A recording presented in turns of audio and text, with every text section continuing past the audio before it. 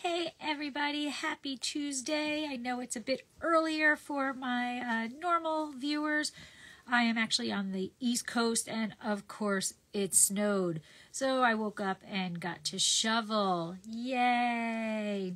Anyway, I'm here. I'm kind of following up on last week's post about why we hate tasting notes.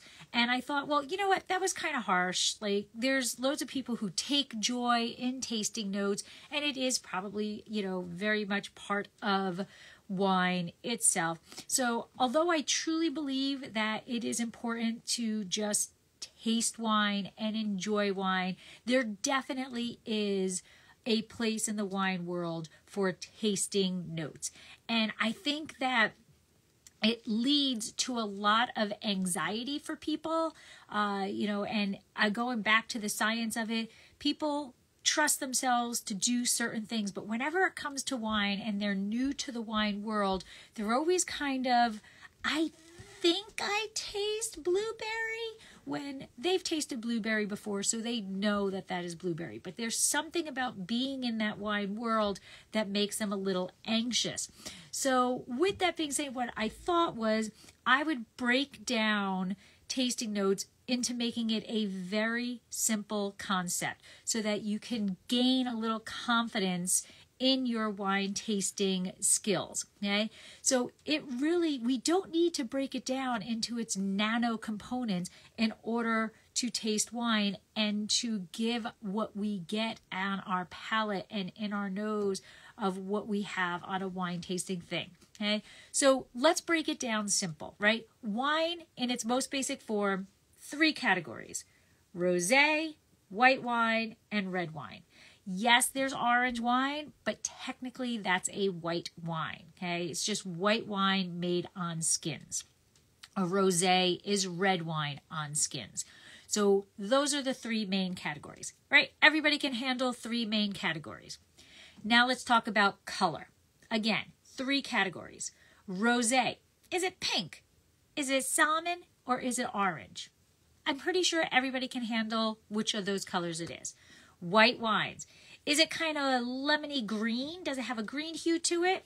Is it lemon or is it gold? Okay, nice and simple. And then with the red wine, is it purple, ruby, or garnet? Okay, so I get it. I actually would eliminate that garnet and just say, is it purple or ruby? Because ruby and garnet is a little close to each other. So I'm going to take that and let's just break it down into 2. Is it purple or is it a reddish color? Okay, that's all that's good.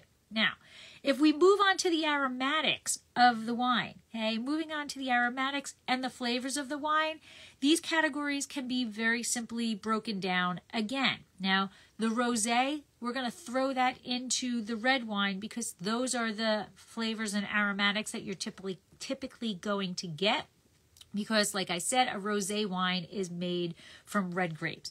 So, 4 categories, okay? White wine. Is it a citrus? Because it tastes like lemon, right? Everybody knows what lemon is. Citrus flavors.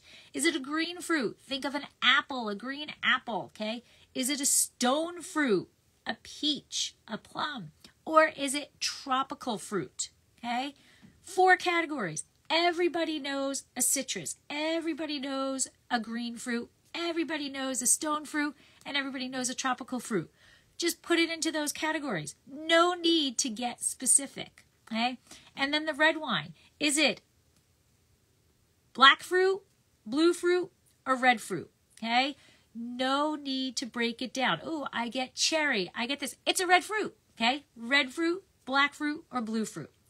Now, some of the wines can also, in those flavors and aromatics, can give off flower scents.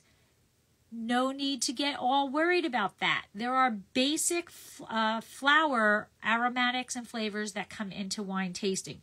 Roses, geranium, blossoms, white flowers, lavender, and violet. Everybody knows those, right? So simple. Let's just keep things going simple. If you're not familiar with any of those flowers, probably geranium I think is probably the least popular to people to know. Get yourself to your local plant store and smell a geranium. You'll always remember it, okay?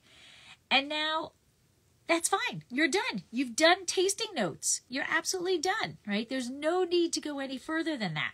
But if you feel you want to dive deeper, we still don't need to make it difficult, okay? People often talk about sweetness levels. Is it dry or is it sweet? Okay? Now, there is a little bit of confusion in this because fruits can taste sweet. You can have a very big in-your-face fruit bomb of, let's say, a Zinfandel, and you're going to say, oh, that's sweet, when it's actually a dry wine. Remember, dryness, that sweetness level, comes from how much sugar the yeast are eating, okay, before they die off. So the trick to knowing if a wine is sweet or dry, if you taste it and you think it's sweet, pinch your nose, taste again. If it still tastes sweet with your nose pinched, it's a sweet wine. If it no longer tastes sweet with your nose pinched, it's a dry wine. Okay? Acid. Acid is determined on the sides of your tongue. Okay? So, simple. Doesn't make you salivate. If it does, it's high acidity. If it doesn't, it's low acidity. Piece of cake. Tannins, once again, low or high. Tannins is that drying sensation, and you're going to sense it on your gums. So all you need to do, take your sip of wine, swish it around a little bit, and if your gums feel a little bit dry, like a little fine sandpapery, call it low tannin. If your gums feel really dry and you're like sticking on your gums, then it's high tannins. So simple. Body. This one's a piece of cake. Put it on your mouth. If it reminds you of skim milk or fat-free milk, then it is light-bodied. If it tastes like whole milk, then it's full-bodied. Can't get easier than that to be a descriptor. And then the finish, right? Is it short or is it long? Okay. Again, this is probably the most subjective one, because what's short to me might be long to you. But basically speaking, if you swallow the wine and the flavors go away when you swallow it, call it short. If you swallow the wine and you're like, oh, wow, I can still sort of taste that wine, okay, then it is a long finish. So piece of cake. So that's all there is to it. Super simple wine tasting notes. Be confident in it, right? Don't feel obligated to get all the way down to the nitty gritty. I mean, I know there's people out there that can, say, oh, this is a Granny Smith apple, or this is a, baking apple, or blah, blah. I don't even know different types of apples, right? You don't need to go that far. You can say, it tastes like an apple. No need to get into it, okay? So save this post, okay, save this live so you can make maybe your own little, spreadsheet of what to taste with it. But those are the basic ways to taste, and anybody can do that because everybody is familiar with it. And just remember, the number one tip to tasting wine is just enjoy it. But if you feel you want to go further, no need to go down that big, long tasting sheet.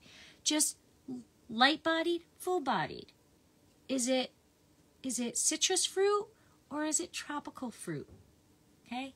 Super simple. Think about the things you're comfortable with and compare the wine to that if you feel obligated to do tasting notes. So I hope that you enjoyed this. I hope that this gives you some nice basic wine tasting information. And like I said, please double click that heart so that you like it. Hit that little flaggy thingamajiggy so that you can save it and you can create your own tasting sheet. And I just hope you have a great Tuesday. If you're in an area that it is cold, stay warm.